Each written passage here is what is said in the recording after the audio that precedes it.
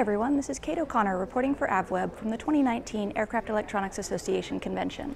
Earlier today, I took a look at Garmin's G3X Touch flight display, which has recently been approved for a variety of certified aircraft. Here's Garmin's Jessica Koss to tell us more about it. Here at AEA 2019, Garmin announced G3X Touch for certificated aircraft, which is available for nearly 500 single-engine piston aircraft. Some of the aircraft included on the G3X Touch AMLS-TC include models of the 172, 182, the 206, the Moonies, PA-28, even a lot of the Bonanzas out there. So it encompasses a lot of the popular aircraft out there. G3X Touch for certificated aircraft is available in 4 configurations, including a single 10-inch display, a single 7-inch display. Customers can also pair dual 7-inch displays with one another, or a single 10-inch and a 7-inch display.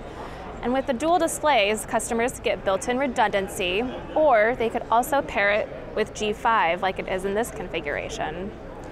Some features included in the G3X Touch are synthetic vision as standard. The GFC 500 autopilot is available as an option and pairs nicely with the G5 and the G3X Touch, and also offers some added redundancy and backup benefits.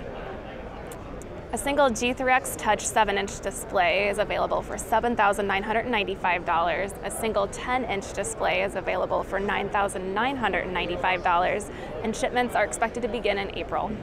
For a closer look at the G3X Touch, check out our Sun and Fun coverage the first week of April.